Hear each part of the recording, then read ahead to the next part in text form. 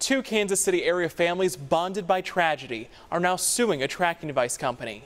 I don't want the rest of my life to think the only reason why me and her know each other is because our children were killed. The lawsuit comes after their children, 22-year-old Sarah Beck and 20-year-old Mikey Williamson, were victims in a 2022 double murder-suicide in Lenexa.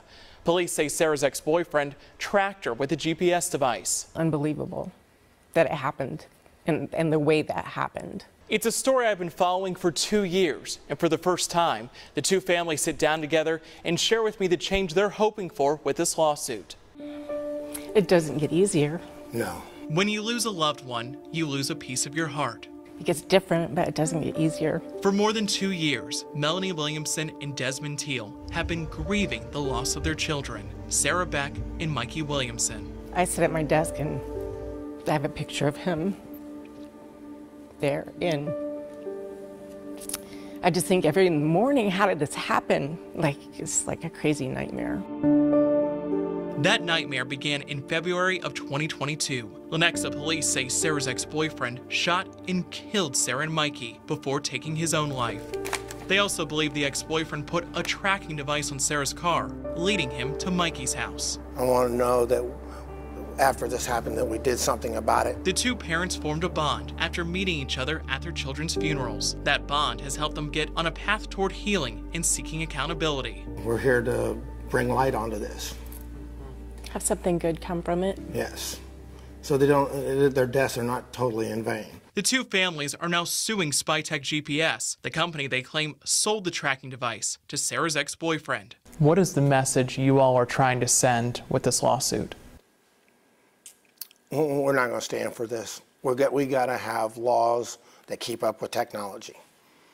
People need to understand how dangerous that it is. In this 24-page wrongful death lawsuit, the families accuse the company of designing and manufacturing a device and app which are negligently, recklessly, and intentionally designed for the purpose of covertly tracking unsuspecting individuals. Nick Brand is representing the two families. The wanted outcome is to get some justice for these families. The wanted outcome is to make some change. In response, the company denied the allegations and added the ex-boyfriend's use of the product at issue constituted a misuse of the product in a fashion that was not reasonably foreseeable. I don't want average Joe public being able to have them. Businesses can have them, that's fine. I don't want average Joe to have them.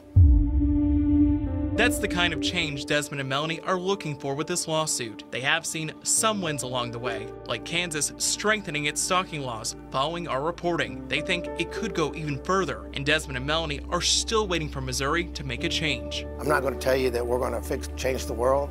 Well, I'm going to try. A battle they're not willing to lose without a fight. It's the last thing I do. I'm going to try. In Missouri, a lawmaker introduced a bill that would ban someone from putting a tracking device on someone's car without the owner's consent. And for the second year in a row, it did not move forward. I also reached out to the attorneys representing the tracking device company. They did not get back to me. For the KSHB 41i team, I'm Cameron Taylor.